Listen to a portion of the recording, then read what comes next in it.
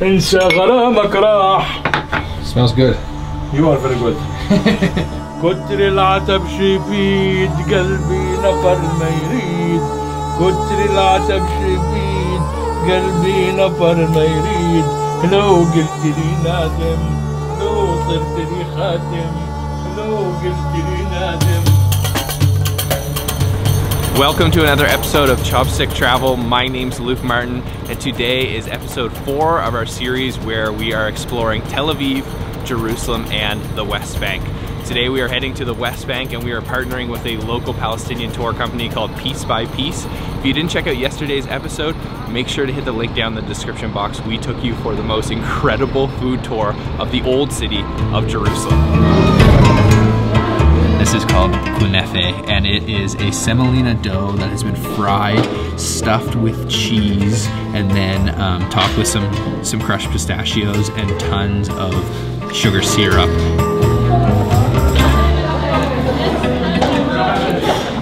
Oh no, that is dangerously delicious. Now the issues Israelis and Palestinians are grappling with here is far beyond the scope of this little YouTube video. Instead, we are here to learn and better understand the people and the cultures through their food. So with that being said, let's head to the West Bank. So we just hopped on the bus number 231 on our way to Bethlehem to meet up with Rana from Piece by Piece Tours. I think it's going to be about a 40-minute drive.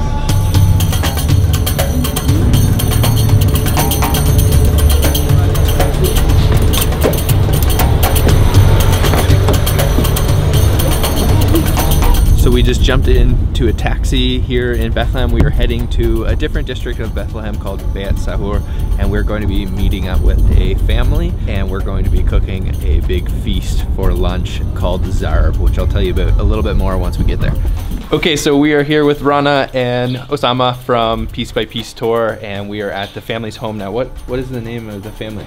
Banura family. Banura family, yes. And we're gonna drink some coffee here in a bit and then cook up the Zarb meal. And if you guys want any sort of custom tour here in Palestine, you can check out Piece by Piece Tour. The information will be down in the description box. Totally unfiltered.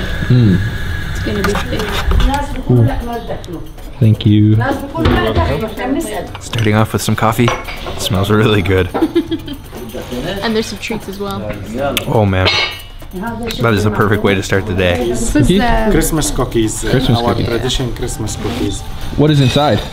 Date. Date? Yeah? Oh, wow. We usually actually do this at Easter time because it symbolizes the crown of Jesus. Oh yeah. And you can see the date inside. Oh yeah. Tastes really nice. So that was a perfect way to get woken up to start cooking this Zarb meal. And what are we doing first? Getting the wood? Yeah, we're getting the wood inside the Zarb. Inside the oven? Yeah.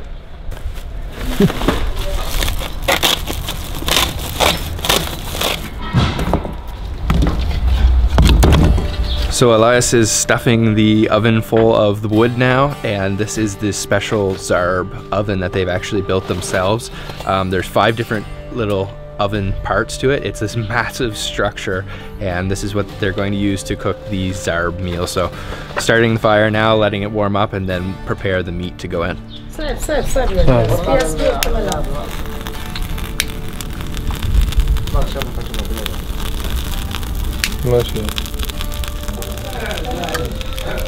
The oven is actually made out of a special type of rock and sand that is specific for holding in all of that heat. They're going to cover it in mud after we put the meat inside, and then just kind of let it smoke. So it's more of like a smoked meal, but this is just so cool. It's a handmade oven. So now it's time to prepare it's chicken, right? Yes. Chicken. And we're gonna spice it up, get it ready to go in the Zarb oven.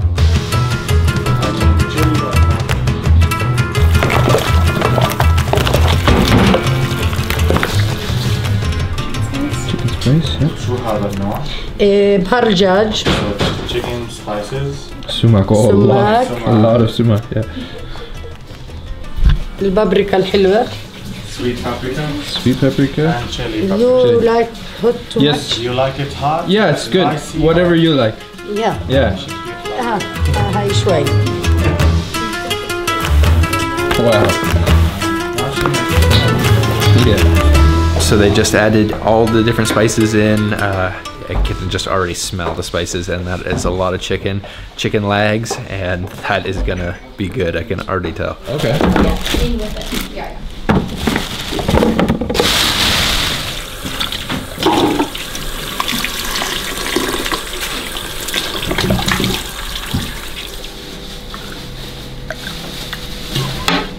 The grapes, are they grown here? Grapes, yes. Yeah? So we have a local type of wine here from an area called Beit Jala, which is close to here, close to Bethlehem. And this is a red wine. It smells really good.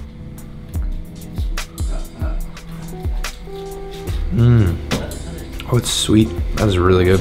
How's the wine?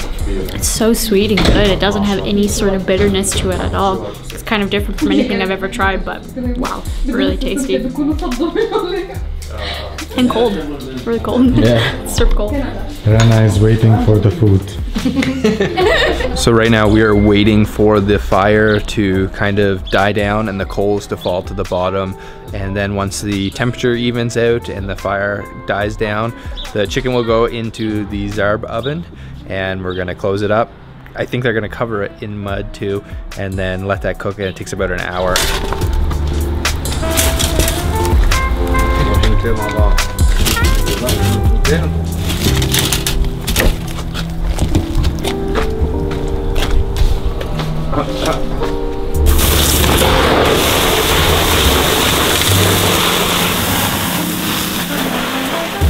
So the little platforms that the chickens and the vegetables will be sitting on was just put into the oven to sanitize it just with the heat, and then just taken out and washed with some water so that the chicken doesn't stick to it.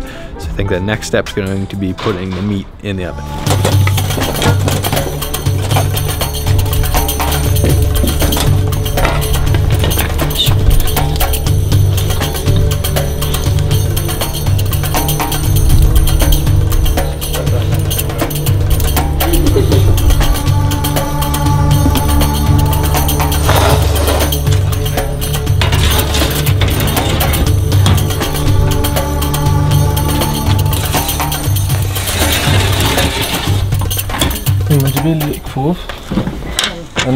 So you just saw the chicken and the vegetables are in the oven. It is super smoky. Trying to film this, getting all in my eyes, but the next step is to cover it with mud just to ensure that all that smoke stays in there and that it cooks properly.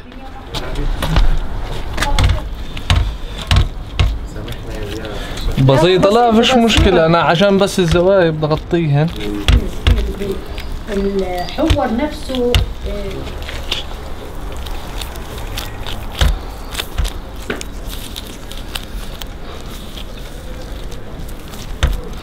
That's it. So the oven has been sealed up with all that mud and it's just containing the smoke, even though a little bit is still seeping out, and that chicken's gonna be in there for about an hour. We're going to head to see some attractions here while that cooks. That was just such a cool experience to see the entire process. Really, really unique cooking process. And this, as I mentioned, is called Zarb, which actually comes from the Beduins that would cook it underground. This is a little bit more modern of a way to cook it in this oven that they've made, but still really, really cool, really unique. Okay, see you soon. See you soon. Thanks. Bye-bye. Bye-bye.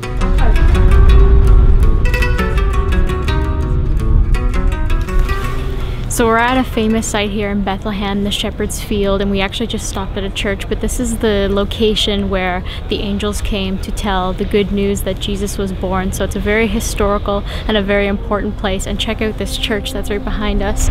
Very beautiful, very interesting shape, and I think we're gonna go take a peek inside.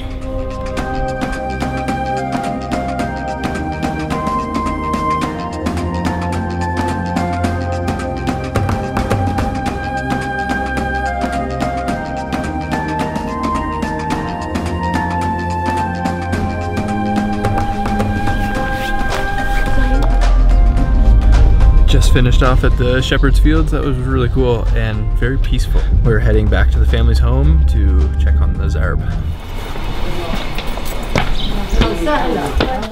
قال شو اسمه كلهم العمارة. Wow. لك جزرة من البصل. شوف البطاطا. أكثر من البصل أو البطاطا. لا. Oh. It's مستوي. Your hands are made of metal. Yeah. والله خايف على الكاميرا أنا مش خايف على الجبال.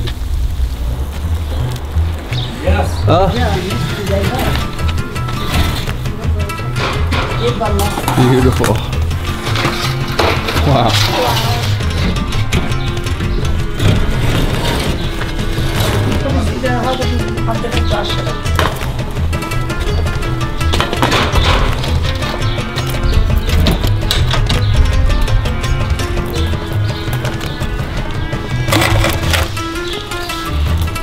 السلام عليكم. كيف حالك؟ He said don't finish shy, otherwise you will lose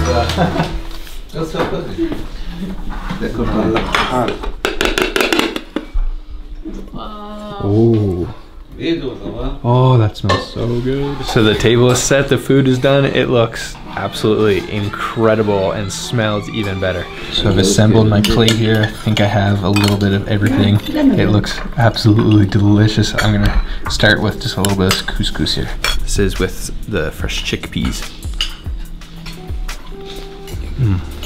Oh, that is some seriously tender chickpeas and couscous, but it still has a nice little texture to it and a little bit of garlic flavor too. All right, time for the pièce de résistance, the Zarb chicken going in with my fingers here. Oh, it's hot. You can just see the like spice has crusted onto the outside. It will stick with your hands. Stick with my hands. The smell, and then after 1 hour you want more. I'm okay with that. All right, let's try it.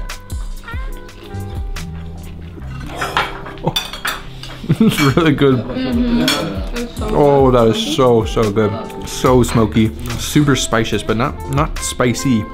And you can definitely taste that sumac in there. It's almost got like a citrusy flavor, but that is some seriously tender chicken. Oh wow.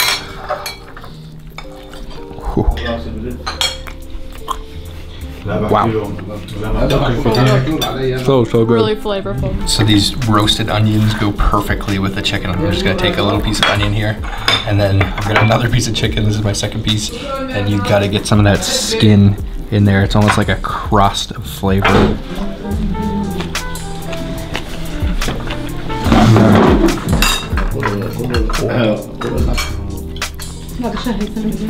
Oh man, that is seriously juicy chicken. Seriously smoky. Taste it with some garlic rice. Well, we made a good attempt at finishing my food. There was so much. This is the definition of stuffed right now. I am so full. Everything was delicious. I particularly love the couscous and also, of course, the chicken. That chicken was just mouth-watering, perfectly cooked, with the outside being nice and crispy, but then really juicy on the inside. That was awesome. Thank you so much. You're welcome. You're welcome. Thank you. We need to take a nap. Yeah. Is that next on our schedule to go sleep for a little bit? Let's have it now. Is that now? I think it's okay. So we are all just relaxing after that massive meal, trying not to fall asleep, and we've got some more coffee here, which will definitely help us. Thank you so much. Thank you so much. Thank you so much. You're welcome. Thank you.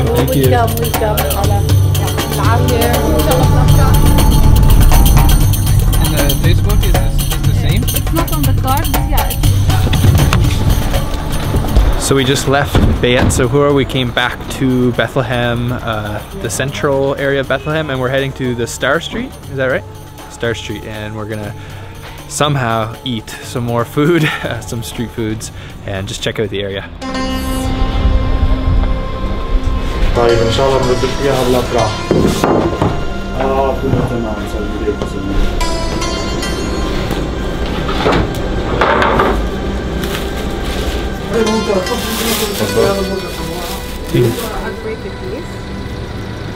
Alright. And then you open And we've got a little bag of za'atar here. This is with salt in it? Yeah, it's salty. And then sprinkle some inside? So you take some, and you put some in. Oh wow. You can try. You want it? Okay, let's try it out. Okay, I'll try this one too. That is seriously fresh. How it tastes? It's really good. It's almost like it kind of reminds me of a pretzel and a bagel, but it's really big, doughy, and sesame seeds on the outside are nice. Those toasted sesame seeds are awesome. And you definitely need to have some za'atar. A little bit salty, almost like floral. You want some, Osama? Where are we going next?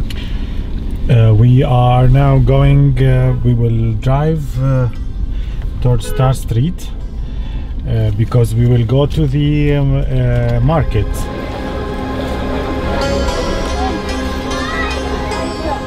So we are walking down the narrow streets of Bethlehem here. It is quite a feeling to be here walking in the footsteps of Jesus and to see all the different stalls set up. We're in the shuk, the market. There's all kinds of different restaurants, but as Osama said, a lot of business has actually left this area, but luckily some is returning, and it is just really picturesque, these narrow cobblestone alleyways. We're gonna keep going and see what we find. 100 شيكل يا عم. ترى مش ببلاش عندنا هذا. You can taste it. On the top, and this is something traditional from our traditional sweets. Yes. So it's sesame This is to try. with some nuts on top.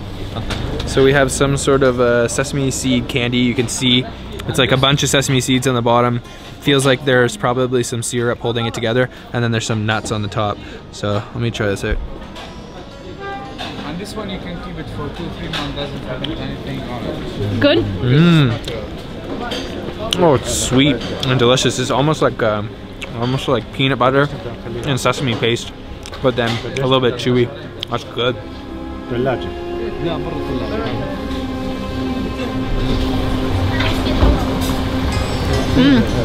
Oh yeah. It's a little sweeter than it looks like it's going to be. It's quite nice.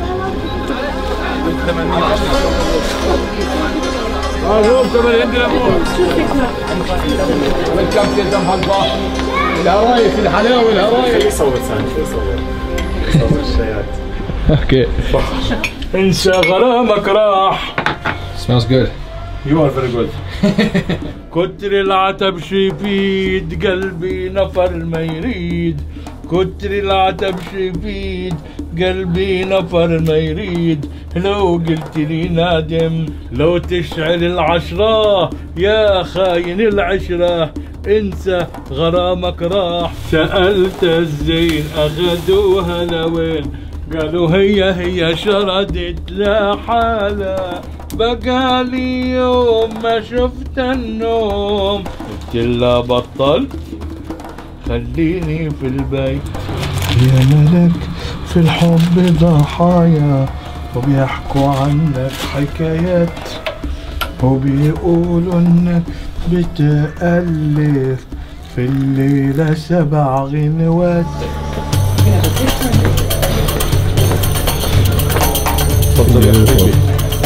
Thank you so much. So we are sitting down at this really cool tiny hole in the wall tea shop, and he just prepared the most creative, amazing looking tea that I've ever seen. He must have added 7, 8, 9 or more ingredients in there. Things that I saw go in were mint leaves. I saw a full stick of cinnamon you can see floating on top there, cardamom pods, a lemon slice, all kinds of different things, and just singing the whole time too. So really enjoyable to watch him make this. Let's try it out.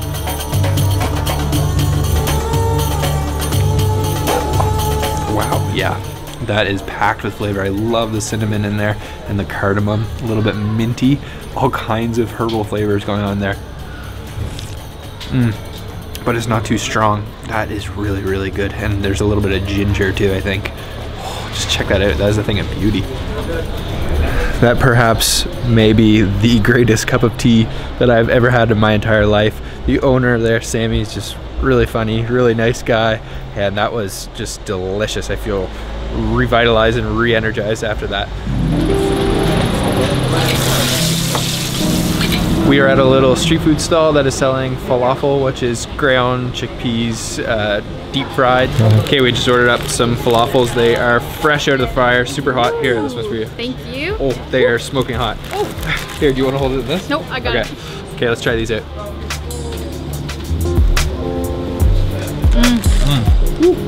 Piping hot. Oh yeah. It almost tastes like a meatball. It's so crispy on the outside. Sort of like breadcrumbs on the outside. And very creamy on the inside. But it's also meaty. It's definitely got some sustenance to it. It's also very spacious. Yeah, lots of spices and herbs. You could easily mistake this for a meatball. It's good. A little salty too. They're hot. So that falafel was delicious. We only had one bowl, and we're actually heading to the Church of Nativity right now, so very important place. So we are going into the Church of Nativity now. This is the site of Jesus' birth, among other things, and we're just gonna go in. I can't believe we're here right now. This is really incredible. Check out the door that you go in here. Ready? Let's go in.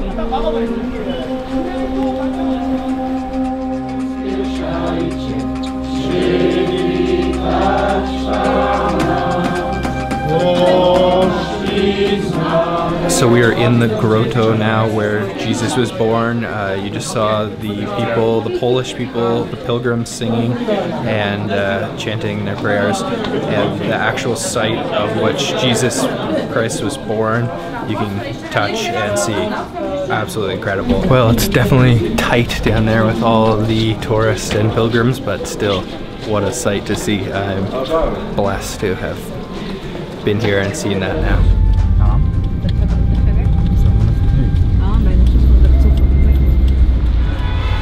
So we just left the Church of Nativity and drove a few minutes down the street from a very happy place to a very sad place. So we're here at the Israeli-Palestinian barrier wall.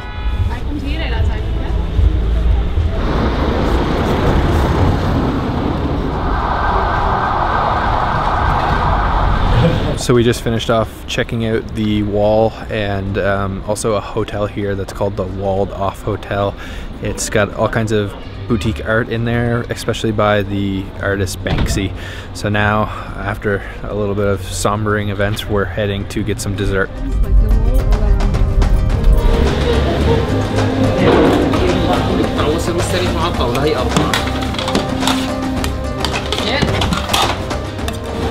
So our final stop today is for this famous dessert. Kanafe. Once again, kanafe. With cheese, semolina dough, pistachios on top? Yeah? Look at the cheese, look at that. Oh man, this is heart attack dessert.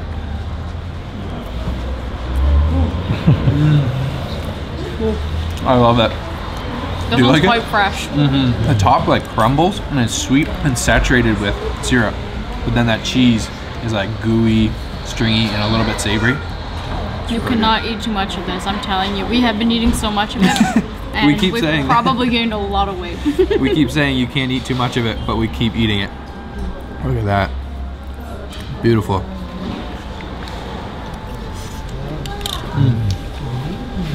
Your favorite dessert? Still? Okay, we are all completely stuffed full and we just finished off with dessert. That was amazing, and today was an incredible day, so thank you to Osama and Rana for this incredible day with piece by piece tours. As I said, you can check them out and you can book your custom tour with all the information in the description box, but also give them a follow on Facebook. And yeah, just thank you so much, guys. Welcome. You're welcome. Incredible. Made our trip, really. Yes, the highlight of our trip for sure. We just jumped on the bus back to Jerusalem, and I'll catch up with you guys once we get back there. All right, we are back in Jerusalem. That was an incredible day, and I just want to talk about our experience as this is the last episode of the series. We are heading to Naples, Italy next, but yeah, I just want to reflect on the past few days.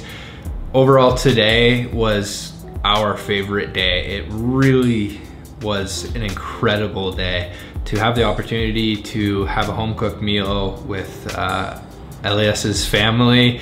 They were so hospitable, so generous, and the food was so delicious, but the people were so friendly. And Rana and Osama were incredible tour guides. I highly recommend them. And if you are ever traveling to Tel Aviv or Jerusalem, you have to go to the West Bank, because it really just puts everything into perspective. You know, we saw some really happy, incredible sights like the birthplace of Jesus Christ, but we also saw some really saddening things like the separation wall. And just hearing the stories from Osama and Rana put everything into perspective in a way that you really can't understand unless you come here and see it for yourself. So you have to go to Palestine, the West Bank, when you visit here. And I would recommend checking out piece by piece tours, because they did just an incredible job. Overall, this trip has been really eye-opening. I came here with a lot of questions, and I still have a lot of questions, but it was an incredible trip. And the thing that made this trip so incredible, even more than all the delicious food, were the people.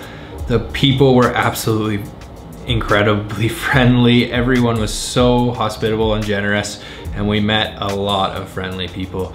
So thank you to everyone who was part of this series, and I hope that you as the viewer are respectful to these videos and understand that putting the politics aside for the, you know, enjoyment of just seeing the people and the food and the travel, and know that I hope you can see that we were very careful with what we did here, and we were responsible travelers, as we always are, but especially here.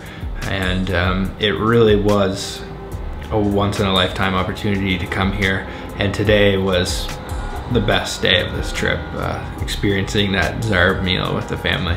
So delicious, so friendly. Yeah, amazing. I hope you guys enjoyed the series.